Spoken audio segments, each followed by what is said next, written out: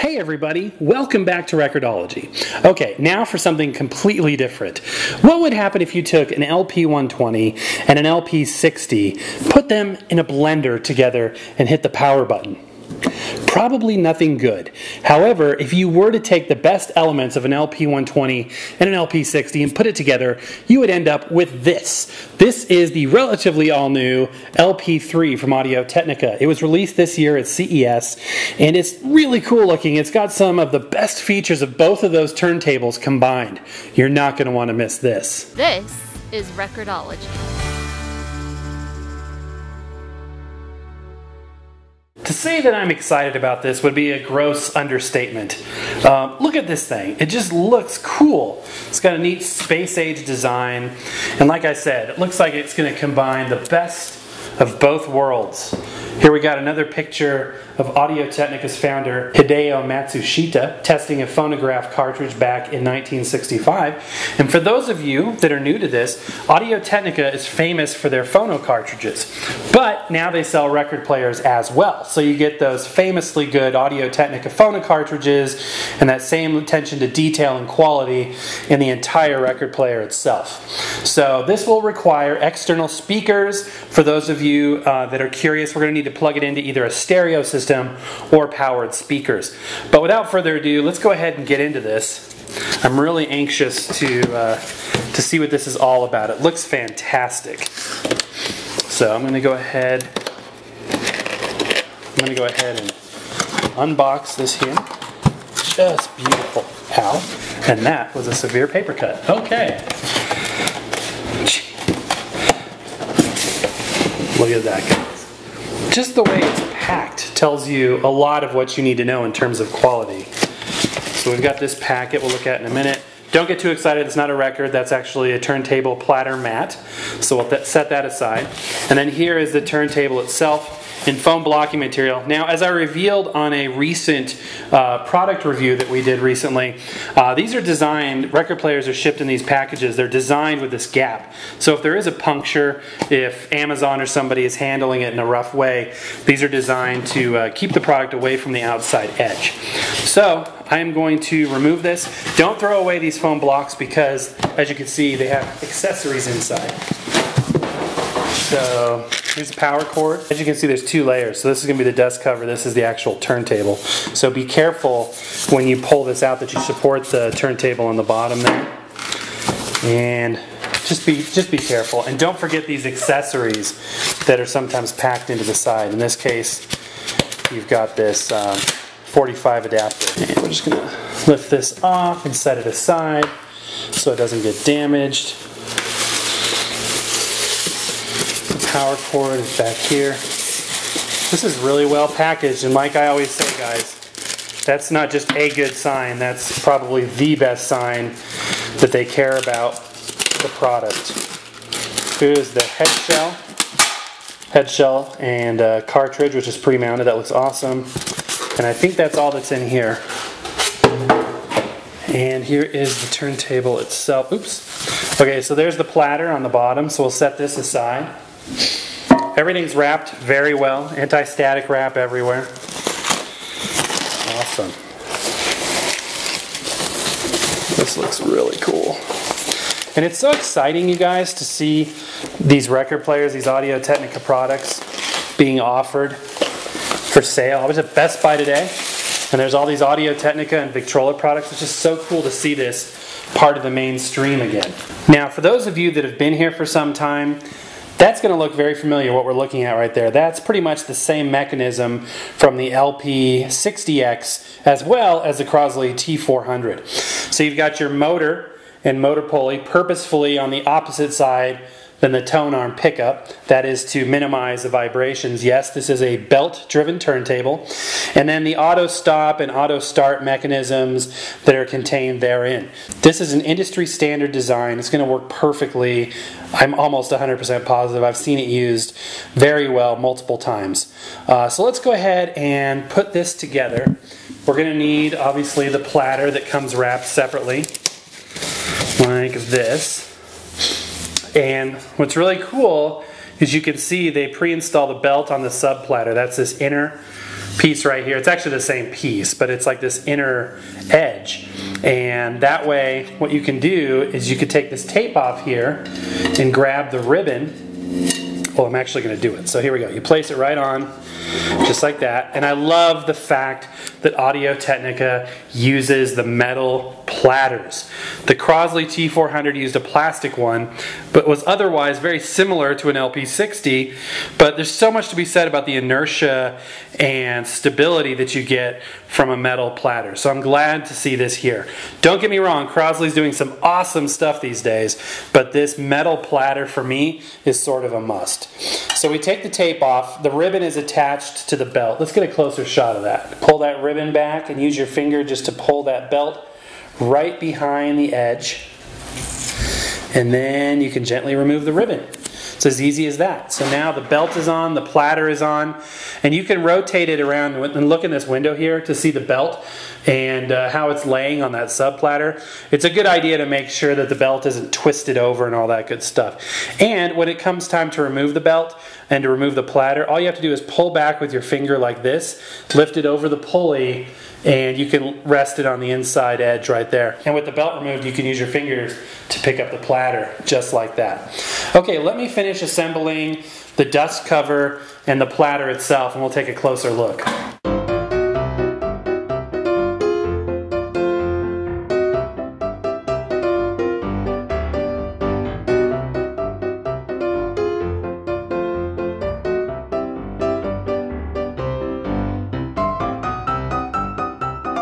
So a close-up of the tone arm here. It is a straight tone arm.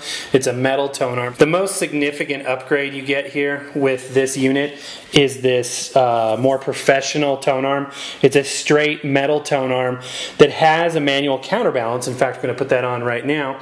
This counterbalance allows you to set the tracking weight to whatever you want. And I will go ahead and set that up. That's a process that we have reviewed in the past, and it's definitely something that you're going to want to understand how that works.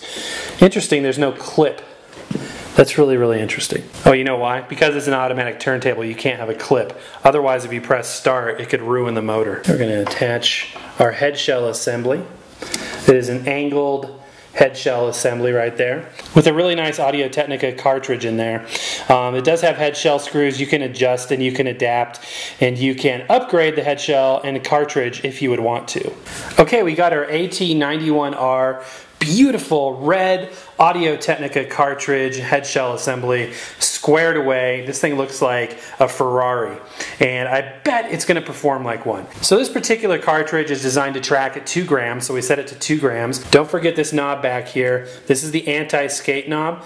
To begin with, put it to the same value that the counterbalance is set with. In this case, 2.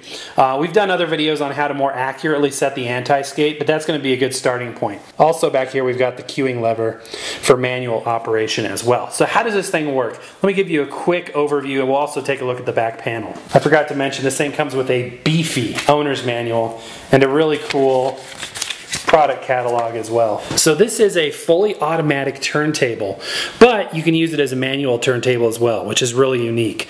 But when you're using an automatic turntable, it needs some basic information. It needs to know the size of the record on there. So there's a switch up here that you can set it to 7-inch discs like 45s or 12-inch discs like the full-size LPs. Then the other piece of information you're going to want to tell it is the speed of the record. So if you push this in, it says it's 45 RPMs, or if you release it, it's 33 RPMs. This is a 2-speed turntable, so you can't play your 78s on here, but you can play 45s and 33s as well. The 45 adapter lives back in this little indentation back here. Okay, and on the back panel, it's got an internal power supply, so you just connect the AC cable right there. And then over here, this is really interesting. So it's got a built-in preamp, which we would, assume it would have. But what's really interesting is this switch right here, MM and MC. So there are 2 types of cartridges that this turntable can use. Moving magnetic, which is most prominent, but MC stands for moving coil. So if you have a moving coil cartridge, the coil is the part that moves and the magnets are stationary, whereas a moving magnetic cartridge works opposite. The magnets move and the coil is stationary. But most likely, you're going to be using a moving magnetic cartridge, and that's what it comes pre-equipped with. So here's how these automatic turntables work. You place your record on the record player like that. Then you need to pick the speed. So in this case it's 33, which we have it selected to right there, and it's 12-inch, which we have selected right there. The only other controls you need to worry about are start and stop. So we're just going to hit start. Because we told it what size, it's going to know where the outside edge of that record is, and it's going to rotate over and drop the needle very gently right at the beginning groove. Simple as that. And when you're done, you just press stop and it's going to bring it back all by itself as well. This is a great option if you have shaky hands like I do and you don't want to worry about handling that stylus. Obviously this will make your stylus and cartridges last longer as well. So if you've got a 7-inch record, let's say a 45, put the 45 spacer right there in the middle, put the record in the middle, change the speed to 45, change the size to 7 inches, and press start. And again, it knows right where the outside edge of that record is, and it'll move the tone arm over right to the beginning. So you may be saying, okay, this seems identical to the way the LP60 works. What's the benefit? Okay, there's a huge benefit in two major areas. The functionality is very similar, however, you have control over what cartridge is on there. Now this cartridge it comes with is a very good cartridge, but let's say you wanted to upgrade to something that was even higher end. On the LP60 and the LP60X, you are stuck with the cartridge it comes pre-configured with, which is not a bad cartridge, but it's an entry-level cartridge. So this allows you to upgrade the head shell, the cartridge, the stylus, any way you want. And then because you have that control, it also has the counterbalance and anti-skate, which are more professional controls as well. Okay, and again, when you're done, press stop, and it will return all by itself. Because you can control the speed and the size separately, you can also play other records that are kind of unique. Like this, that's a 7-inch record, but it's 33 RPM. So we can leave this set to 7 inches, but change the speed to 33, and it's going to know how to play that record properly. You can even play something really interesting like a flexi disc. So we're going to put the flexi disc on top. You got to put a coin on to give it some weight. This is going to be 33 RPM and 7 inches. All we have to do is press start, and again, it's going to play just perfectly. So as you can see, this record player allows you to play pretty much anything. The only limitation, it doesn't play those 10-inch 78s. But most people don't use those types of records, so this may not be an issue for you. But enough talking, time to give this a listen. For today's test, I will be using a direct feed out of this unit right in to the computer. So you'll be able to hear exactly the quality that you can expect. Without further ado, let's press the start button and let it take it from here. Here, you guys, is the Audio Technica LP3 automatic turntable. Enjoy. See the sunlight through the pine, taste the warmth of winter wine. You can also use the cueing lever, which is really cool at any point in the program, to lift, rotate the stylus to wherever you want, and then lower it again. Super cool manual feature. Every night fiesta, I think I'm gonna like it here.